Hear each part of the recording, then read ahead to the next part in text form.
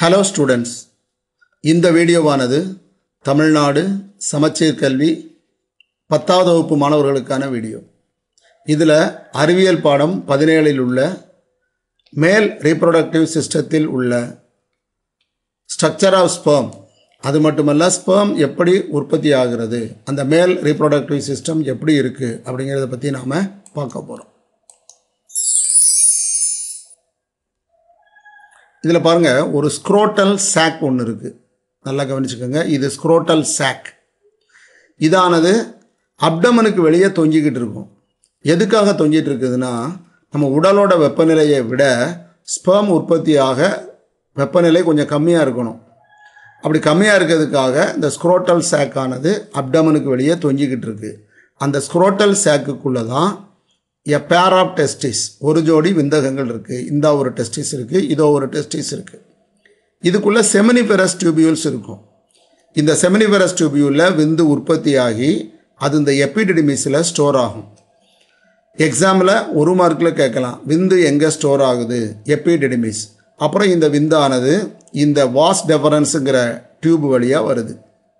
வரும்போது ஒரு 3 சுரப்பிகள், 3 glands, seminal vesicle 1, prostate gland 2, பல்போ யூரித்தல் gland, இதுக்கு இன்னொரு பேர் கவுப்பர்ஸ் கிளாண்ட். ஸோ இந்த 3 சுரப்பியிலிருந்து வரக்கூடிய செக்ரீசன்ஸ் கூட இந்த விந்து சேர்ந்து அதுக்கப்புறம் இந்த யூரித்ரா வழியாக வந்து ஆண்குறி வழியாக என்ன செய்யும், வெளியேறும்.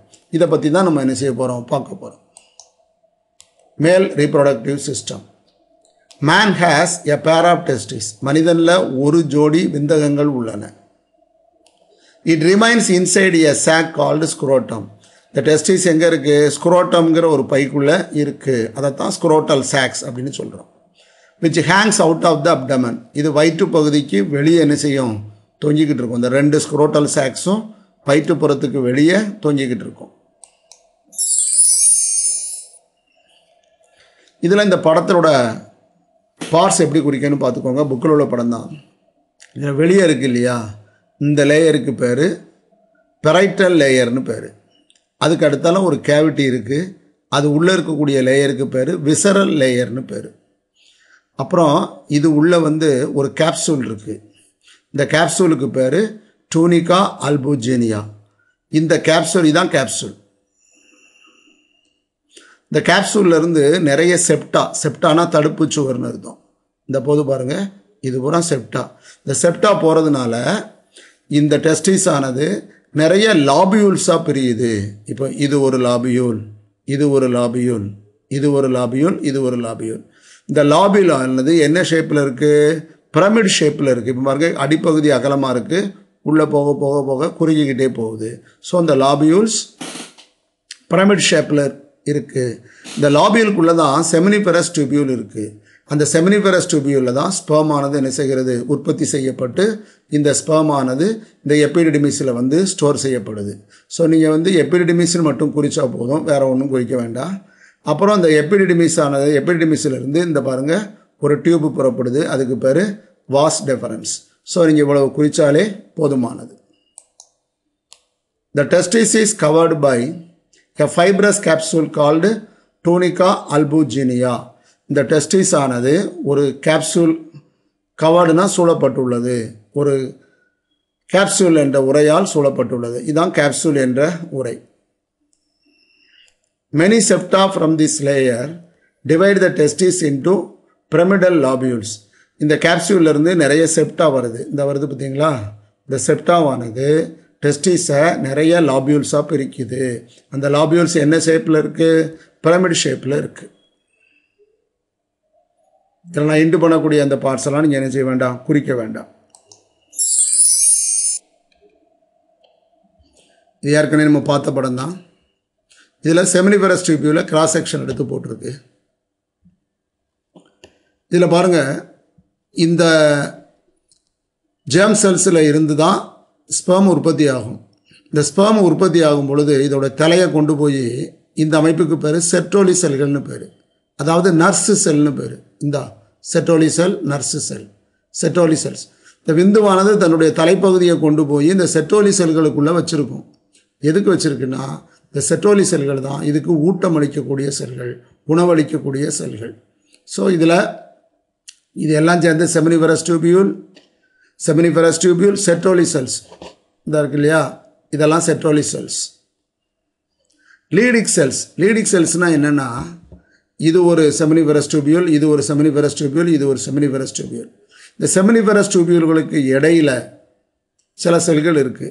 இதுக்கு பேர் தான் என்ன பேரு, leadic cell. இது இடையில இருக்கிறதுனால இதுக்கு பேர் interstitial cell அப்படின்னு ஒரு பேர் உண்டு.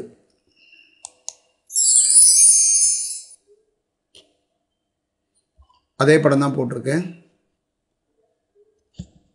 The process of spermatogenesis takes place in the seminiferous tubule.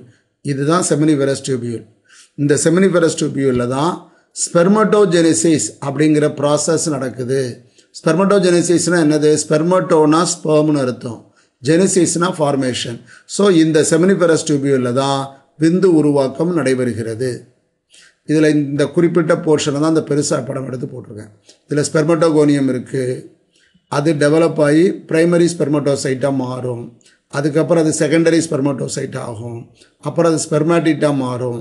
இந்த ஸ்பெர்மாட்டிட்டானது பல மாற்றங்களுக்கு உள்ளாகி ஸ்பெர்மாக மாறும். The Sertoli cells nourish the developing spermatozoa. வளரக்கூடிய விந்துக்களுக்கு ஊட்டமளிக்கக்கூடிய செல்கள் எதுன்னு கேட்டால் Sertoli செல்கள். The Leadic cells are polyhedral in shape. இப்போ இதில் பாருங்கள், இந்த பலாப்பழத்தில் பார்த்தீங்கன்னா இது ஒரு சொலை, இது ஒரு பலாச்சொலை. இந்த பலாப்பழத்தை குறுக்க வெட்டி வச்சுக்கோங்க. குறுக்க வெட்டி வச்சு பார்த்தீங்கன்னா இது ஒரு சொலை, இது ஒரு சொலை. இந்த ரெண்டு சொலைக்கு எடுத்தால இடையில் என்ன இருக்கும்? கள்ளம் இருக்கும். அது மாதிரி இதில் இது ஒரு seminiferous tubule, இது ஒரு seminiferous tubule. இந்த seminiferous tubuleக்கு இடையில் பன்முக வடிவம் கொண்ட சில செல்கள் இருக்குது. அதுக்கு பேர் தான் என்ன பேர்? Leadic cellsனு பேர். They lie in between the seminiferous tubule. The seminiferous tubuleக்கு இடையில் இது இருக்குது. It secretes testosterone. இதிலிருந்து testosterone அப்படின்னு ஒரு ஹார்மோன் வருது. It initiates the process of spermatogenesis. இந்த விந்து உருவாக்கத்தில் இந்த ஹார்மோன் தான் தூண்டிவிடுகிறது.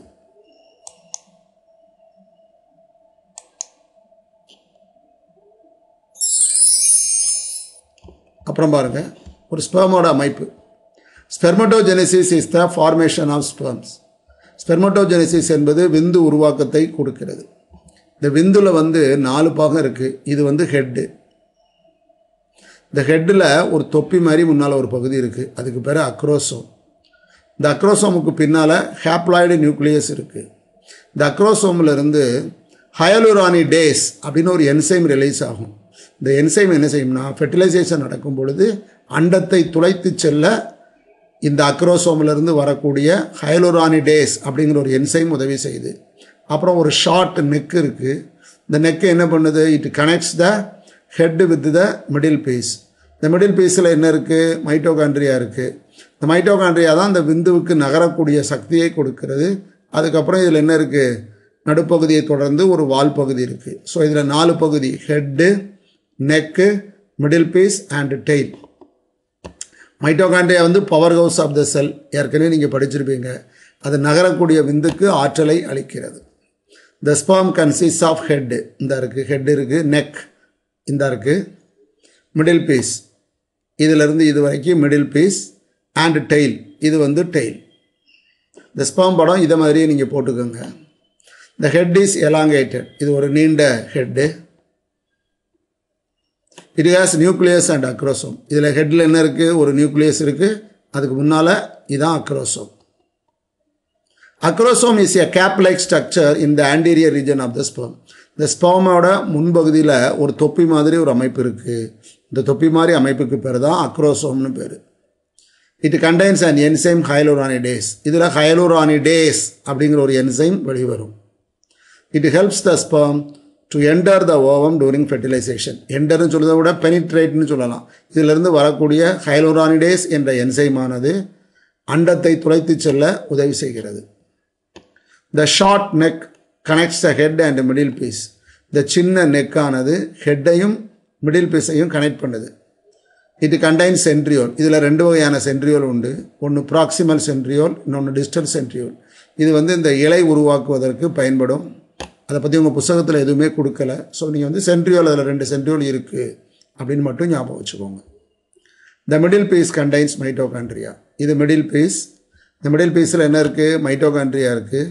தே provide energy for the movement of tail. இந்த டெயில் நகர்வதற்கு, அதாவது இந்த ஸ்பெர்ம் நகர்வதற்கு தேவையான ஆற்றலை இந்த மைட்டோகாண்ட்ரியா கொடுக்கிறது. It brings about sperm motility which is essential for fertilization. இந்த ஸ்பெர்ம் ஆனது அந்த ஸ்பெர்ம் திரவம் இருக்கு இல்லையா, அந்த திரவத்தில் தான் அது இருக்கும். செமன்னு பேர், அதுக்கு பேர் விந்து திரவத்துக்கு பேர். அந்த விந்து திரவத்தில் பார்த்தீங்கன்னா நீங்கள் மைக்ரோஸ்கோப்பில் வச்சு பார்க்கும்போது இந்த ஸ்பெர்ம் ஆனது நல்லா ஆக்டிவாக மூவ் ஆகும். அப்படி மூவ் ஆனால் தான் ஃபெர்டிலைசேஷன் நடக்கும். ஸோ இந்த விந்துவானது ரொம்ப துடிப்பாக இருப்பதற்கு, இந்த வாலானது நல்லா மூவ்மெண்ட் பண்ணுறதுக்கு என்ன வேணும்? சக்தி வேணும். அந்த சக்தியை யார் கொடுக்குறா? மைட்டோகாண்ட்ரியா கொடுக்குது.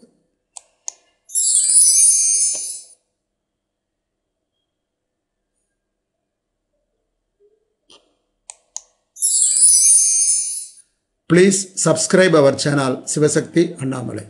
நீங்கள் சப்ஸ்கிரிப்ஷன் பண்ணால் தான் இது போன்ற பல வீடியோக்கள் போடுவதற்கு எங்களுக்கு மிகுந்த உதவியாக இருக்கும். Thank you viewers.